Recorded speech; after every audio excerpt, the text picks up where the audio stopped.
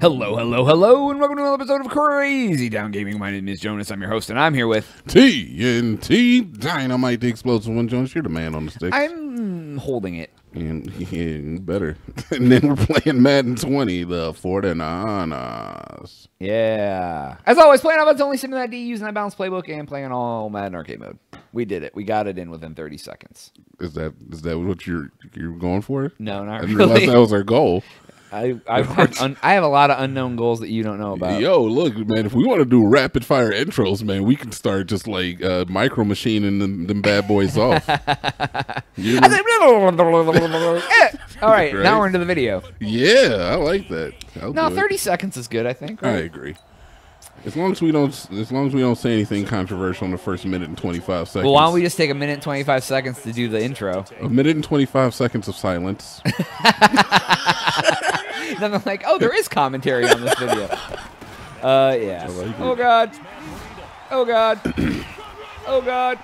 Oh God. Is that how you feel? Yeah, dude, that's how I feel. So what's on your mind today, Jonas? What you got for us? Oh man. What is a type of meat? Never mind. You don't eat meat. We're going into the food. All right, let's get it. Nah, dude, I'm good. He's good. I forgot. I'm hungry, dude. I got. I'm hungry as hell, man. You don't think I'm not? Yeah, dude, I feel you. Yo, so listen. You know what? Look, I'm gonna tell the Burger King story. Okay. All right, so there's a Burger King that I go to quite frequently. Got to get my vegan Whopper on. I don't ever go there. It's good, but you know, F it. People don't like Burger King. I go over there like a week ago, and I pull up to the drive-thru, and just like lo and behold, there's a sign that says, "We are closed permanently. Please enjoy something at our other locations." Automatically, my mind starts reeling like, that is not how you close a business now. Like, usually it'll be like, hey, it's our grand closing. You know, we're only going to be open for another month or so, and we're offering some deals or something like that. Yeah, but that's a fast food restaurant. It's not a retail store. Yeah, but you would think they try to get rid of all the food they have left in their freezer and stuff. Yes. At least, like, try to. Well, I mean, but I guess if it's a corporate store, they could ship all that food to another store. I mean, that's true too. Because, like, but even like, like when they closed down the McDonald's, that's on like I don't want to say the street. Okay. But, they closed down. I didn't. They closed down the McDonald's and they actually like put a new one up. They like they tore it down and they tore it down. Yeah, over by the HEB. Yeah, the one that one yeah. one where they try to sell me gold chains. Jesus Christ, that's a whole other story. But even when they closed down that McDonald's, they let you know they were going to close it down, and then it closed down and it was gone for like a good 6 months, and then it was back. Yeah, because they had to rebuild the whole freaking restaurant. Yeah. This place, I'd been there like maybe 5 or 6 days prior. Don't at me about my Burger King consumption. And then I go there 5 days later, and it just says it's closed. So automatically my mind starts reeling, like, what could cause a business close down? Pepsi. Thank you. Was that in your brain? Yeah, I'm thinking, like, what kind of food have they been feeding? Is there humans in the meat? Nanoviruses, dude. They got coronavirus in there. Yeah, maybe the reason that my Impossible Whopper was so good is because it was made out of human. You know, they sprinkle some crack on it. Who knows? Who knows? But it just seemed kind of odd. It was eerie, man. I feel you. Yeah, that's weird. Because you're right. They normally don't just like. They're not usually just like. And usually, if it closes, it's at the end of the month or something. You know what I mean? There's usually like a. We're closing at the end of February, not like, hi, on January 24th, we're closing, like, out of blue for no reason. Yeah, like, it seems really weird, man. But, you know, agree, dude. Who am I? Who am I to judge what the economy's out here? They're affected with Burger King-itis, and they got closed. Yeah, it's a sad statement. Oh, and our improv studio, Jones, you want to talk about that? Me and Jones have been doing improv for almost a year now. We've gotten, I feel like it's helped the channel a little bit. I feel so too. Yeah, probably. Yeah, especially when I have to come up with like topics right before the video starts. Yeah. Oh God, don't do it. I'll just be like staring into the sky. Oh God, he fumbled. And then I'll be like, hey, isn't it weird how girls have boobs and guys don't? And then Jones be like, what? What happened? He's planking. He's dead because he just kind of fell. He's like stiff as a board, dude. Light as a feather, stiff as a board. Yeah, so Jonas, our improv studio is going to close down. I'm not happy about that because there's not another one close that I want to go to. So that pretty much means my improv career is over. Yeah, it's the Institution in Austin, Texas. Man, they've been open for 12 years, you said? Yeah, 12, you said, yeah. It sucks because, like, if we went to another school, we'd have to go back to level 2. Because we wouldn't have to take level 1 because that's like intro. If you've proved you've done, they won't make you do an intro, but you'll have to jump in at 2. What the heck is going on? Is that the lowest they'll let you jump in? Is that I think so because their curriculum's different. Yeah. So it's like you need because you're in the advanced classes, but so you're back at level 2 again. I honestly wouldn't mind starting at level 2 and just like being a beast, even though we're on like level 3, so it's not that much of a degradation. I feel like us going into level 2 compared to where we are now, we're like a lot farther ahead. Hey man, go in there and smash it. Go in there and effing kill, man. Yeah, I wouldn't mind doing it, but like it's like that's why I looked and was telling you about last night, because if I could have found another class on Monday, I would have jumped immediately. Yeah. But none of the ones I looked at, because I'm not driving up north for sure. No. And all the ones that are somewhat south, the classes on Mondays aren't. Yeah, man, because this one was perfect. It was on a day that accommodated both of us, or at least that we could both work around, and it was only like 10 minutes away. Yeah, exactly. We could exactly. It's not. And that's the worst traffic possible. It would take us 10 minutes to get there. Yeah. It's like the next closest one, if it was a bad traffic day, it'd probably take us 35 minutes to get there. Dude. Just because we got to deal with like street lights and all that crap all for like 7 miles. It's like 7 miles away or farther. Sucks. 7 miles sounds like absolutely nothing. But in like city traffic at rush hour, it's terrible. Yeah. It's like, so yeah, I mean, I'm going to keep looking because if I can find a Monday class at some point, I just like, 2 of the schools are downtown, dude. I just don't want to deal with downtown on a weeknight right after work. I just don't want to do it. No, I don't blame you. And then the other one is like, it's just they didn't have any classes on Monday, so. I mean, since it is ending, is there anybody you're going to ask out? No. What if I told you I was going to ask out Joe? You should. You should. No. Oh, yeah. You think I should for real? What if I did? Just ask her to go out to dinner with you. Yo, not like in like a sexual way. What other way? How do you sexualize dinner? But not sexualizing dinner. Not like with the intent to be to like wine you dine you 69 you. I mean, but that is kind of nice. Oh, I got you. What other intent would I have? Well, why don't you ask her out then? There's like some inherent intent if you ask a girl out to dinner. I guess, yeah. I mean, it's you're at least saying, hey, I'd like to at least see what you're like. Yeah. You know? I don't. Okay, they say like a girl can tell if she wants to F you in the first like 30 seconds of talking to you. Really? I kind of feel like with guys, it's like the first 5 seconds. I feel like we look at you, we're like, oh, I would not mind. And it's already decided. And then she can definitely open her mouth and then say something that's just like, I'm not interested. I've had that happen multiple times. Oh yeah, dude. Usually because of something racist. I mean, I think everything starts with like you look at somebody and you're like, oh, like I think they're attractive. Whether it's like, oh my god, I want to F them, or like, oh, that's a pretty girl, or whatever, you know, or even like, it means she may not even be like traditionally pretty, but you're like, oh, she's cute, I think she's attractive, whatever, you know. Everybody has their own flavor, you know. But I've had girls absolutely that I've been someone interested in that open their mouth and I'm like, yes, and I'm like, oh my god. What kind of statement? How hot you? What kind of statement would it take for that to happen to you? I'll start because it happened to me recently. I had a coworker at the place that I am currently working at now. Yeah, I got a job, motherfudgers. Got a job. Thought she was hot. Was like, not bad. Started talking to her. Found out she had 5 kids. That doesn't necessarily move her off the table. You know, maybe like some borderline what could be misconstrued as racist or racially insensitive commentary came from her. All of a sudden, my D goes limp. No longer interested.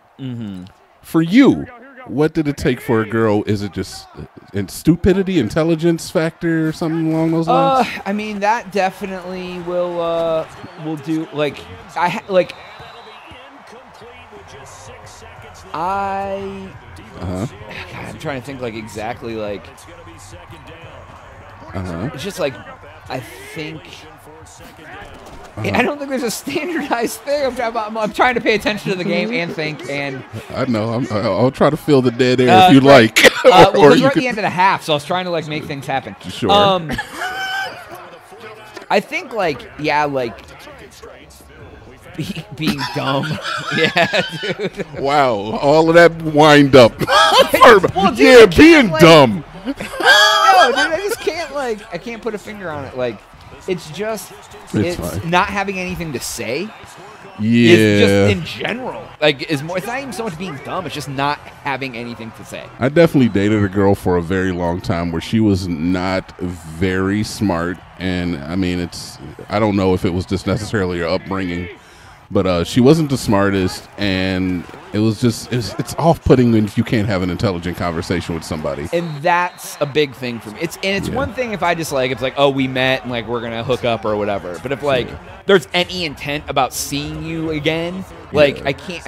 If I gotta sit there and pull information out of you, and it took me years to even get to the point where I reassess my values and what I value in a partner to not just physical beauty, but it has to be some degree of just intelligence. Oh yeah, that stuff is more important to me than how they look.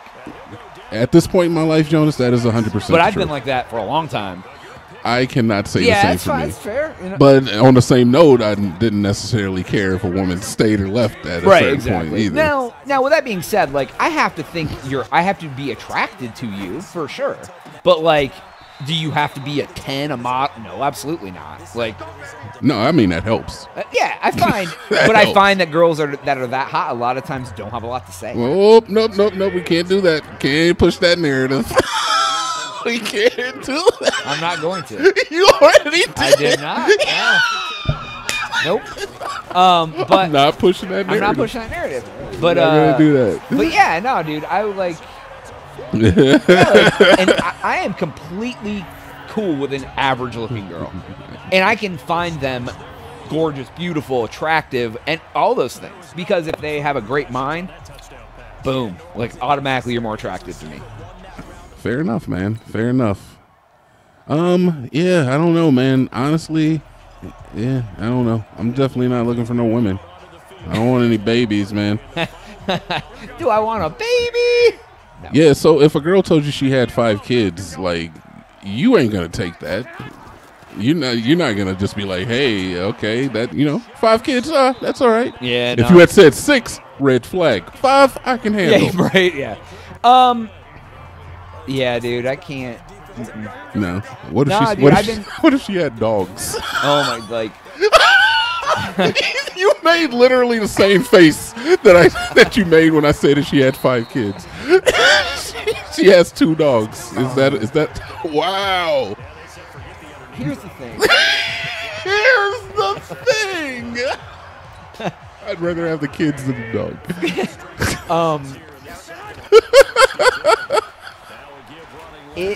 Both of them essentially cause the same thing to happen. What is that? Where pregnancy? No. It limits your ability to do things because you have other responsibilities. Okay. If you have a child at home that someone's watching or your dog's been at home all day, both of those are a reason that you have to be home at a certain time. Wow. Okay. Not saying one's more important than the other or whatever, but it's even with cats, if you got a few cats or whatever, that's fine. If you take care of them, whatever. But people still don't want to leave their cats alone for a long period of time. Yeah. So it's and maybe it's just because I've had no strict responsibilities like that for a long time. I like the freedom to do what I want. You're definitely coming across as a responsibility Nazi right now. I don't even like conversating with girls who have responsibility. I just want to let you know we are in the 1% of that. I know. Most of these people out here got kids and responsibilities and wives and dogs. Oh, absolutely, dude. I'm not saying don't have responsibilities, but it's just like things that you like. I don't know. It's still limits. If I man. met a girl, like if I meet a girl and they have kids, great, whatever. It's not going to be a deal breaker. But like you said, if they got like a bunch of kids, that's how many is a bunch? 2. I think 1. Where's the cutoff, man? I think where's the cutoff? At this point in my life, 1, maybe 2. But like if it's 2, they got to be older. They can't be like 2 kids that are like 2 and 3. You know what I mean? Like 1 is probably. Oh my God! Yeah, dude. Well, you're effing up my anxiety like, over here just thinking about it. Here's the thing, though. I feel the older you are without kids, the more that you want someone else that doesn't have kids, but they're harder to find.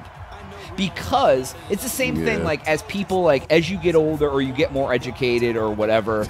You increase your chances of having kids? No, like, there's people who are like, not me, but people are like, oh, well, I've reached this stat. I'm like a doctor. I'm like a whatever. I want to hang out with like-minded individuals. Sure. So it's like, you're like, I'm a single adult without a kid. Like, I would prefer to date another single adult that doesn't have a child because we can relate in that aspect. Yeah, and people with children often look for other people who have children. Right. That is very true. That is very true. It doesn't mean I hate people who have kids. No, but when they see somebody of our age without kids, Jonas, they look at us and we just turn into like a giant cartoon turkey leg. I swear, I know it. Well, man. but that's if like we have our lives together. If you like, I feel like you know what's funny is one day we were hanging out with one of your friends at a coffee shop. Okay, yeah. And you said something to him that resonated with me. But you were talking to him, trying to motivate his ass. Yeah. You were like, you were the catch. You were a 30-something-year-old man with a job, a car, a place, no children. You have your life together. And I was like, why are you dealing with these couch surfing? Right. Why are you dealing with girls who have nothing to offer you? And he was like, that's a really good point. And in the same time you were telling this to him, in my head, I'm like, all of that applies to me. So why am I dealing with chicks that have nothing to bring to my life? You gotta know your worth. Right, dude. Know your worth, king. And it was great because like you weren't telling that to me, but like it resonated with me and I was like, that makes a ton of sense. Oh my God. Listen to my vanilla king spitting. My vanilla king. I like that. Listen at him. But yeah, it's a good sexual white chocolate over here. But with what you just said, you're right. Because if we meet like a woman who's like, especially our age, and she's single, maybe has a kid, maybe doesn't, and she's like, oh, here's a grown-ass man with a job, a car, a life, he has other interests outside of like work and blah, blah, blah, blah, blah. Like, wow, he has his stuff together. Like, yeah, it's like, yeah, it makes sense. And I've definitely had cute girls come up to me and be like, hey, we need to, get this on and popping. And I'm like, hey, you ain't got your ish together. You seem like it just seems like if you invite somebody in who doesn't necessarily have their stuff together or they have a lot of responsibility, it's going to be a detrimental impact onto your own life. And I don't feel the need to invite that type of impact in. Right. Yeah, the older I've gotten, the more I have to like seriously consider about who I let into my circle. 100%. Like, 100%. There's different levels of circle. There's like acquaintance, friend, people who you're super close to, but it's like if I meet someone and like they could be the coolest girl I ever met, but like if you don't have your crap together and what it's like it's hard for me to invest. What? That's it, or addicted to drugs or something like that. Exactly. Or you got like 5 kids and like. And that, honestly, and that's kind of like what my whole idea has always been about relationships is that I kind of want to keep my carbon footprint down. I want my life to affect another person's life as little as possible because I would hate if another person's life affected my life to an extent where it's like you are derailing some issue in my life. And it's another thing if it's your partner and you want to be part of that. I mean, there's one thing if you wanted to be your partner, but if it's negative, it's negative. Right. If I want a positive carbon footprint, it's perfectly fine. Oh, absolutely. If I enrich your life, there's a difference between enrichment and effect, I guess. Right. Oh, no, and I agree. Like, I try to, anyone who is in my life, I try to enrich their life. Yes. Like, I try not to ever cause issue in their life. Exactly.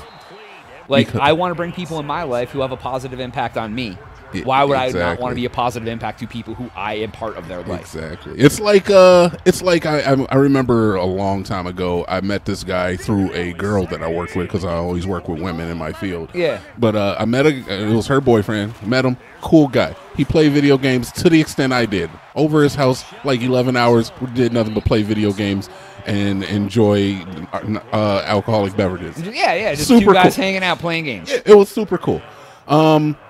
One day after I'd known him for like a week, I think you told me this. He calls me up and asks me for a ride. Oh no, you didn't tell me this. No, it was something way less than that. Oh yeah, you did. Yeah, I don't want to go with that story. But he asked me for a ride, and I'm like, yo, I've only known you for a week, fam. You asking me for rides? Next, you're gonna be asking me for money. Then what? Then what? You need a kidney transplant? Right. And I understand, Jonas. Simple. It means almost nothing. Right. It's like so small, but I'm still like, why would you put me in that situation? Is my thing. I wouldn't necessarily, for a person I've known for a week, ask them for a ride. Understand desperation kicks in, but I'd rather walk than put somebody else out. Oh yeah, for sure. No, I get it. Yeah, dude. It's like if I got to the point where like it would like I really needed something bad, like there was a situation where I had to call up a few people, like since I've lived in Texas, where I had to call people I didn't know very well and be like, I'm really in a bind. Are you able to help me in any way? Facts. I've been there. But the situation was warranted. But like I hate doing that. Yeah. And but yeah, I get it, man. Like it's like if I don't know you very well, like it's like unless it's like it's that or nothing. But like you said, even like needing a ride, like I'd rather walk or take the bus or call an Uber. Yeah, like, exactly. Than like call, especially someone I've only known a week. Yeah, and I don't know. Maybe that's just me. Maybe people at home are like, just give him a ride, dude. What's your fucking problem? But I see where you're coming. It opens the door for slippery It's like slope. the thing you said where like you bought a girl lunch out of the kindness of your heart, and then later she's like, "What do you buy me for lunch?" Yeah, and you're where like, are we "Get out going of to here." eat? You're like, "Now I'm not going to buy you anything ever again." Nope. Right, exactly. So, all right. Anyway, so that is all the time we have for today's episode. Please make sure to like and subscribe. If you've already done that, send your mom to our channel because I'm sure she's a nice lady. I don't think moms are a demographic. Send your dad to our channel. There you go. Yeah. For Jonas, TNT Dynamite. we are. Oh.